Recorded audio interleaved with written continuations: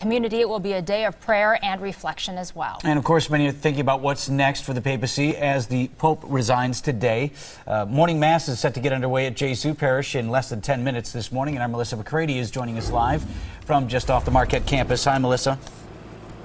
Good morning to you guys. I was here the morning that Pope Benedict XVI announced his resignation, and I'm here again today talking with parishioners because this is a big day for Catholics all across the world, including right here at Jesu Parish. It's a day that resignation announcement becomes reality. Many I talk to say their eyes will be on the television today watching the Pope leave the Vatican the last time as pontiff.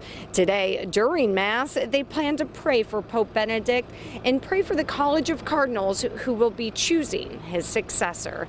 As mentioned, that Mass will get underway in about 10 minutes here on Marquette's campus. Reporting live, Melissa McCrady, today's TMJ4. All right, Melissa, thanks very much, and we'll check back with you. It's now 6:00.